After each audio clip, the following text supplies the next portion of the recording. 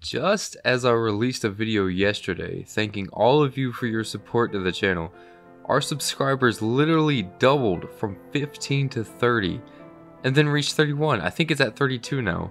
So to celebrate this, I went ahead and worked on another episode of off-camera secrets for Majora's Mask. First things first though, one Reddit user wanted to know how to access these cutscenes, and my simple answer is it's not a debug meter, it's actually a cheat engine. To start this episode out, I'm going to give all of you a quick rundown on how to get this working. So have cheat engine ready to hack and Majora's Mask at this segment of the game. The first value you want to scan for is 0. Then walk up to this closet to trigger this cutscene. This cutscene's pretty short, so you might want to pause it by pressing F2. You're going to want to scan for this really long value. I'll leave it in the description below so you can just copy it. Once you have the code that we're looking for, just add 1200 to the value that it's currently at and it will let you slip out of a cutscene. Sometimes it's not always 1200, but 1200 seems to work really well. So now that we have our cheats ready, let's begin with our first discovery, and that is the Gibdo Dad. So normally you play the Song of Healing and a cutscene shows the dad turn back into normal. If we slip out after this cutscene starts, we can see that both states of the father exist at the same time before they swap over. However, the Gibdo father only attacks you. Next up we have the Skull Kid. At a certain point in the game we're introduced to how the fairies and the Skull Kid met. Well, if we pause it and become playable during the cutscene, it immediately spawns this gravitational pull that sucks your character into the walls. If we play as the Deku, then the game just won't let us run at all. Getting into this log, we can now take a new look at the Skull Kid without his mask, and for some reason having this scene frozen lets us see outside camera angles when Link begins to switch masks. Here's what they look like.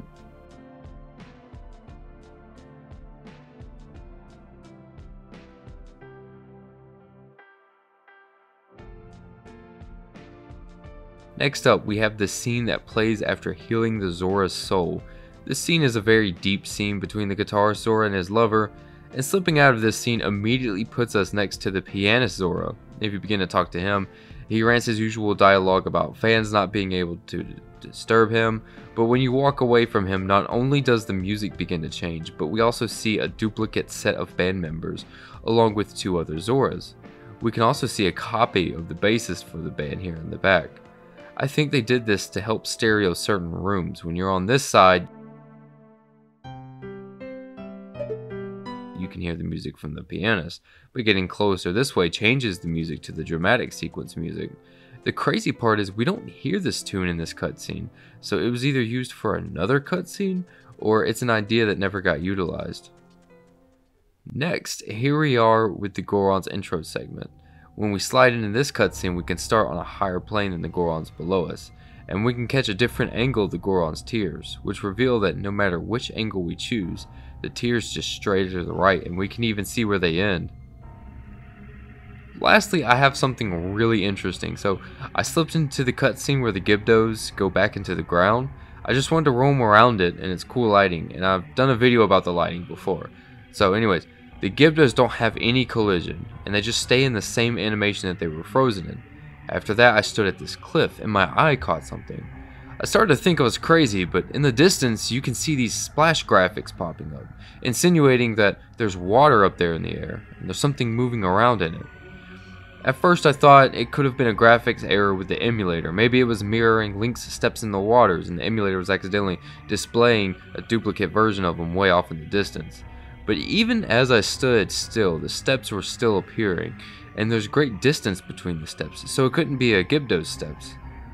The only theory I have left is maybe since the Gibdos didn't have any collision, maybe the developers stored the graphics for their feet touching the water over here in the distance.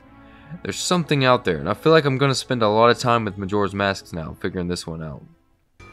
So that was today's video. I'm so glad with how everything's been turning out. I really am. So far we've got 32 subscribers, which is great performance for a YouTuber's first month on here.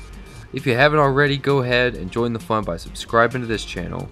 I tried slipping into the boss level cutscenes, but there wasn't much to see there, so I might spice together a bonus clip of those once I finish the next video. But all in all, stay safe and take it easy.